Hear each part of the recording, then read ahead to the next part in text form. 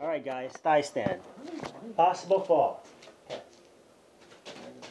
You can bring the knees together. Go the other way. Yeah. You're going to squat.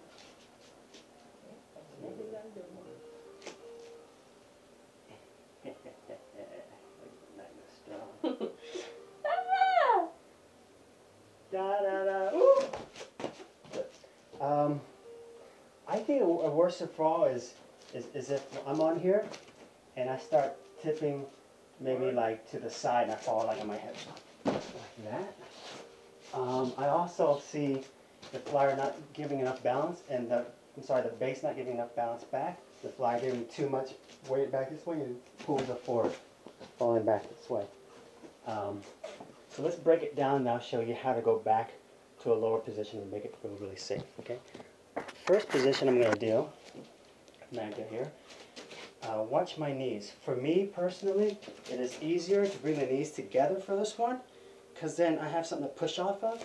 It gives me more stability versus wide. And particularly for what we're doing later, which is flag, you'll have to put the knees together so the feet can go across. Let me demonstrate first. So with Magda, again my feet are shoulder length, but my knees are together, okay? She's going, and I need to get as low as possible. Common mistake is bases are too vertical. Get as horizontal as possible. Here are your thighs, so that they can jump on. Another thing is, if you have something slippery like pants, like this, it'll be a little harder for a fly to get onto.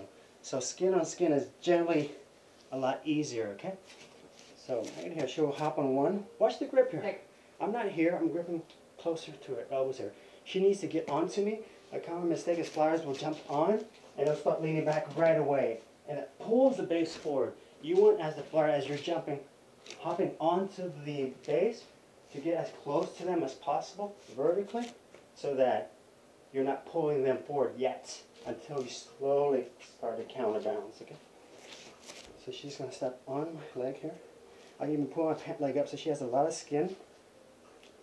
I'm staying as horizontal as possible. She jumps on. She stays vertical as possible. Then as she slowly leans away, we let go a little bit, a little bit, a little bit. Her hips are forward, her shoulders are back. She looks up, and I'm leaning back to counterbalance her weight. And we do that very, very slowly at first. You don't want to go too fast in the beginning, okay? So I'm staying as horizontal as possible, leaning back to counterbalance her weight. When did you separate your knees? I did, didn't I? As you were leaning, as they were leaning back. Yeah, I think as I was leaning back, I started to open them out. Let's try it with the knees just open. Let's see if there's a difference. Hopping on. She stays vertical. It goes okay. And slowly she leans back. This is the hard part. As we slowly extend, she slowly extends the arms.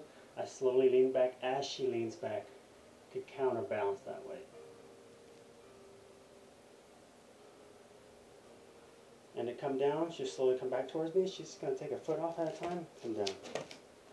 And as she's coming back towards me, it's going to tip my weight back this way too. So I'm constantly adjusting while she's adjusting. That's why it is very important that the flyer adjusts as slow as possible so that the base can have time to adjust too. So let's bring it down lower on the ground to start to where it feels super safe. Okay? So I'm going to get into just a kneeling position on my shins. I'm going to basically do the exact same thing, but low on the ground so she can feel what it feels like here. So start here first until you feel super comfortable. So grabbing the arms, she gets vertical, and she slowly leans back. And I slowly let go more of the hand until I hit more towards the wrist here. This feels strong to me. And I'm countering my weight back as she counters back that way. And this will train you for the flyer. If there's a fall, that she knows to take that foot off as soon as possible. And for the base to know to counter enough weight to where we're not lunging her forward. We're gently letting her down, and it's her job to take a step off. Okay, questions? Give it a try? Sure.